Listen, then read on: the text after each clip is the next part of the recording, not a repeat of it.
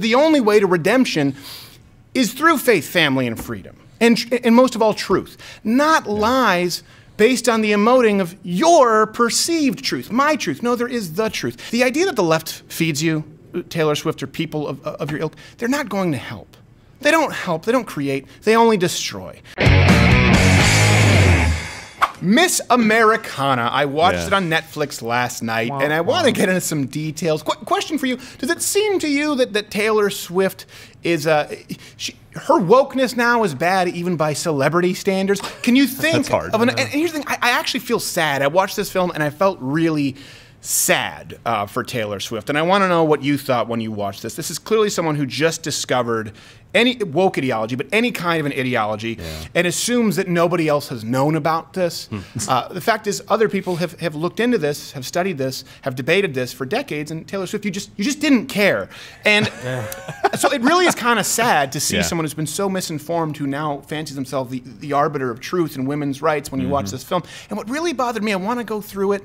It was kind of an entertaining film. We'll get to the fact that the person who made it is a radically pro-third trimester abortion filmmaker. Most people don't know that. But what bothered me was there were so many thoughtless answers that were stated by Taylor Swift in the absolute, which is really indicative of someone who's green and figuring out their worldview, which is somewhat scary because this person has an unbelievable sphere of influence. So I think the first clip we have is Taylor Swift, if I'm not mistaken, her talking about deprogramming internal misogyny. Good. I'm trying to be as educated as possible on how to respect people, on how to deprogram the misogyny in my own brain. Toss it out, reject it, and resist it. Like, there is no such thing as a slut. There is no such thing as a bitch. Is there such thing as an asshole? Yeah. Like, I don't understand. What about someone who has sex with a lot of different people for, I don't know, let's say money or to advance their career? I'm not saying that about Taylor Swift. No, I really don't think not. I don't think Taylor Swift is a slut or a bitch. I want to be clear. But to say there's, like, it's a figment of your imagination? Have you ever been through a drive-through? I mean, you can't drop a corner without hitting a slut, a bitch, or an asshole. That's all it is. They're in the line. So it's just this idea. It sounds really introspective. There's no such thing as a slut. There's no such thing as a bitch. But we don't apply that to men because we also saw in this film where they referred to men, I don't know if she did, as pricks or as assholes, right, or as rubes. And by the way, I accept that some guys are and some women are. And I don't mean that that defines them in their entirety, but some women sometimes can act really bitchy. I mean, or can sort of, you know, slutty. I think that the words wouldn't exist. I don't know. Bill is like, what is this? We need you to define that. I don't know if that's someone being a slut or giving birth to, like, it's a slut! It's kind of like Shakira's performance last night. Slut! Okay, so here's something else, too, where she was talking about, again, another sort of facet of wokeness, and you see this, in other words, when you see her making these statements, you know the blog that she just read. You're like, no, okay, I thought that in the 8th grade too when I had a feminist professor. I got it. Here's one where she talks about apologizing. Sorry, that was a real soapbox. No, why did I say sorry? Because it was annoying. That's the thing. She goes, oh, why did I say sorry? Oh, I need to retrain myself.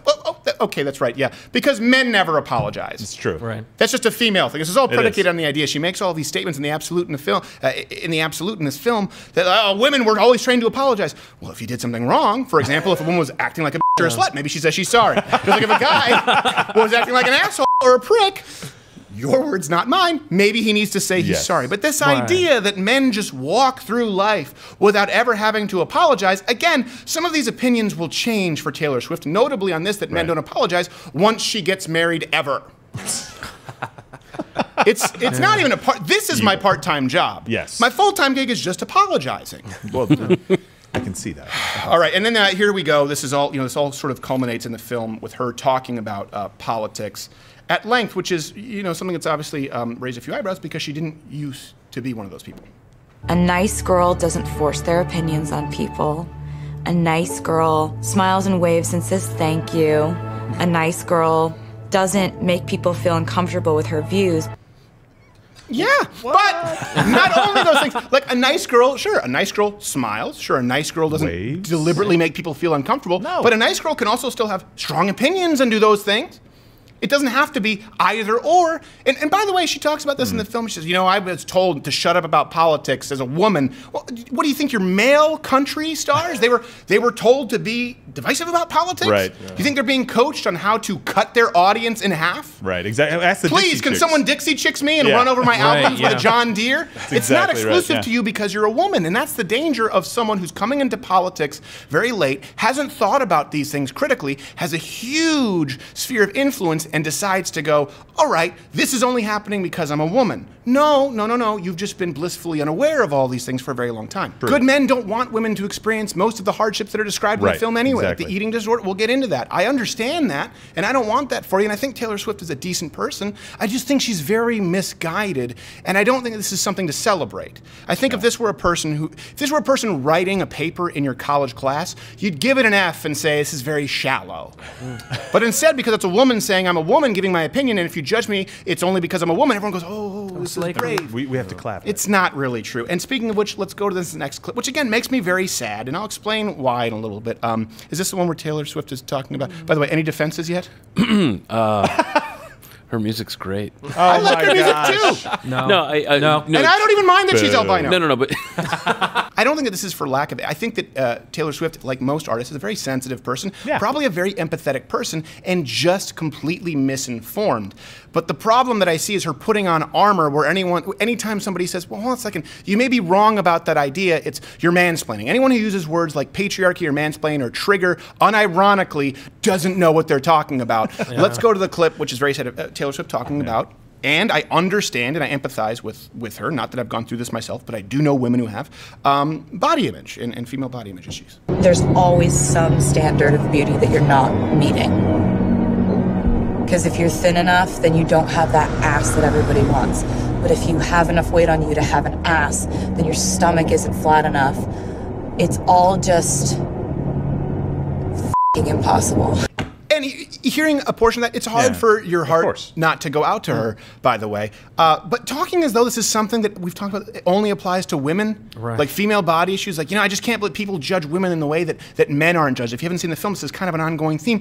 Well, I know you know that's not true, Taylor Swift. How? I looked at your dating roster. Taylor Lautner, Zac Efron, the Jonas Brothers, I don't know if it was all three or not, Jake Gyllenhaal, Harry Styles. You don't live in a world where men don't have six-packs. For you, if a man is over $150, he's over the hill. Right, exactly. And something else that I think is important, the eating disorder, and she talks about this, that's not because of the patriarchy, or I don't think that there were any straight men out there who would have told you, you know what, I think that Taylor Swift would be pretty if she lost about 20. Yeah. No, if anything, most men would say, I think she's cute, she's a little thin. A lot of guys would say that, you know, and I thought that they were wrong. I thought that she was naturally thin, having a mom who was naturally thin and used to get shamed by obese people that she wasn't a real woman. I thought it wasn't my place to necessarily speak. Turns out it wasn't nature, it was her actually starving herself. But that was because of magazines edited by gay entertainment industry elitists and female fashion icons, not straight men. Here's actually an exercise that you could do, Taylor Swift, and I'm hoping that actually this, if she does watch this, because she does seem to be very... She does seem to... No, what? What? You said you were defending her. You're just attacking me, and rightfully so. I deserve it. I don't pay nearly enough on retainer. She walks into these rooms. Let's say it's the Grammys or whatever it is, or the VMAs, or it's the Met Gala. Okay, Taylor Swift, and I'm hoping this is helpful, and you actually listen to this because I know you're glued to your phone screen. You've talked about that in the film, and you answer a lot to critics on social media, haters, I believe you call them. And this is not what this is. I want you to look up any of the scathing reviews of your outfits or your appearance at most of these galas or award ceremonies where you maybe even made some of these statements. Let's just take the Met Gala. I'm pretty sure she went to the Met Gala. Find me a scathing review of your outfit or appearance at the Met Gala written by a straight male. You won't. You won't. Guarantee you walk into that room at the VMAs. The only people who are going, she's wearing that, guess what? It's not the straight guy. He's just going, I'd have sex with it, and then there goes another one. I'd have sex with that too. We're not that hard to please, and you're a very pretty woman. Every man would say so. That's why when repeatedly asked, they vote you as one of the sexiest women in the world in all your splendor, whether you're skinnier, whether you're thicker. So I want you to just understand sort of the object of your ire here. It shouldn't be the villains who you're making them out to be. It's not straight white men. It's the people in your industry, and that's why you feel hollow and life may be as devoid of meaning. I really hope that someone around you helps you learn this and process this, let's go on to the next point where I think she's, if I'm not mistaken, discussing, and rightfully, the idea sort of rape culture. So she starts off correct, and I do empathize with her. I'm so glad she won this court case. But then she makes another statement in the absolute that is factually incorrect. This picture shows the moment Mueller inappropriately grabbed her, putting his hand up her skirt. Oh, jeez. This had happened to me. We told his boss. They did an investigation. He got fired. Then he sued me for millions of dollars. So I countersued for $1. Something is different in my life, completely and unchangeably different since the sexual assault trial last year. And no man in my organization or in my family will ever understand what that was like. Well, hold on a second. Again, I understand that, and I'm glad that she won. You can see that picture. Yeah. It's clear as day. No men have a problem with women coming forward, especially if there's evidence, and we often believe women in the absence of evidence. We're just saying that shouldn't be the system of law that we have. People still need to be innocent until proven guilty. But no man in your organization or family will ever know. No men get groped. No men get sexually assaulted. Tell that to Terry Crews, or tell that to the men who make up the overwhelming statistic of rapes that occur. Men get raped more often if you include prison rape. And I know some people say, well, we shouldn't include prison rape. Well, you should, because men get sentenced and put in prison for the same crimes with more harsh sentencing than women. So it should be relevant. What about Terry Crews? So I understand your point. Yes, women do need to be protected. That's the mansplaining. That's me being patronizing, and rightfully so. If I were your husband, if I were your brother, your father, or as I am with my wife, I am incredibly protective because I understand that as a woman, she is more physically vulnerable than a man. That's how straight men think. But then to use that and springboard into a false absolute statement that no man could ever know, no, that's incorrect. And it shows that you have a blind spot as to, I guess, the people with whom you might sort of find yourself empathetic. And now this brings us to something more where she gets so out of her element.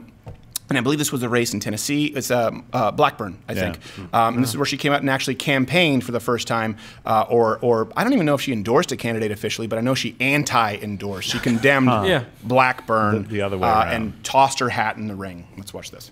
She thinks that if you're a gay couple, or even if you look like a gay couple, you should be allowed I think it's to Marsha be Blackburn in kicked Tennessee. out of a restaurant. It's really basic human rights, and it's right and wrong at this point. And I can't see another commercial and see her disguising these policies behind the words Tennessee Christian values. Those aren't Tennessee Christian values. If I get bad press for saying don't put a homophobic racist in office, then I get bad press for that. And she goes on to say that Marsha Blackburn doesn't represent a single women's issue. Hold on. There are no women who are pro-life? What if you're What if Donald Trump isn't a homophobic racist? What if the finalists in Celebrity Apprentice were Cyndi Lauper and Arsenio Hall? What if this is a guy who has a long and storied history of employing and working with members of the LGBTQ AAIP in a silent number 2 and has had a long history of working alongside black people in New York City? So what if you're wrong about that? Again, so many false statements, so many assumptions, and this is just someone who is shallow, who hasn't examined, who kind of froze in time. They talk about this. I think even Taylor Swift talks about this in the film. They freeze in time. Basically, they only reach the maturity that they reached before they became famous, but now think she has the inside track. And what I'm saying, Taylor, is you don't. You don't at all. And you're looking for happiness in all the wrong places. And now this whole idea of your truth, well, it's based on an emotive response, not on facts. Right. And I don't want you to take this as a criticism against your womanhood. It's not that at all. I want you to become the woman who I think you can be. And it can be a formidable woman. Not that you already aren't. You are right now. But, you know, you've backslid. She was shocked, by the way, when Blackburn still won. And then I believe this was, after she had tweeted and Instagrammed against Blackburn. 50,000 new people registered to vote, and Blackburn still won.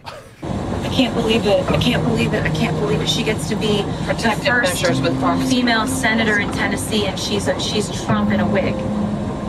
She represents no female interests. That's where it was. No female interests, none. What about the babies who aren't killed? Right. They could just as easily be represented by Governor Ralph Northam, right? Exactly. I'm not talking about blackface. I'm talking about abortion up until birth, but a lot of scandals there. Both are bad. Not Very quite bad. Trudeau, but he's getting there. Yes. But I think that, you know, I don't want to put words into any woman's mouth, but the idea that that the economy is not a women's issue. Right. That the national security is not a women's issue. Why are women limited to these certain topics just because Taylor Swift on her private jet? Gun? Yeah, any of those issues. I mean, that in and of itself is, again, back to that issue that she's not really diving into what these problems are and how they affect people who aren't flying around in $10 million private jets. Well, not only that, and let's remove the private jet thing, because and I understand the point, and it is a valid point, but everyone's a hypocrite. But here, let's scale it back. Okay. Private jet, I understand you're jet setting, you're going to tours all across the world, right? You're going to Europe and you're going to South America. Fine. You don't have to be in the longest suburban edition you can find.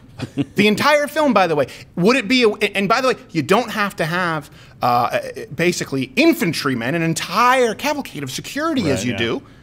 Well, you know what? How about it's a women's issue because other women out there want a party that allows them to drive a safer, larger SUV. And since they can't afford security, they believe it's their issue as a woman to be able to protect their family, their own bodies with a firearm and their God-given right to self-preservation. Is that a women's issue? Because maybe you have a blind spot here because you have so many people serving you, and rightfully so, you're unbelievably talented, but how is that not a woman's issue? Maybe these women not only know more than you, maybe they have more life experience than you. And this is something that's important too. 50,000 new people registered to vote. Here's the thing, more people registered because you sent out an Instagram message and a tweet, and I sound so out of an Instagram message, a post, I get it. You didn't direct message to 100 million people. But the point that I'm making here is maybe people heard that and they like you in spite of your uninformed politics. Yeah. And they decided against you trying to basically affect a race where, let's be honest, you don't live in Tennessee anymore. You spend more time in New York. You've talked about that,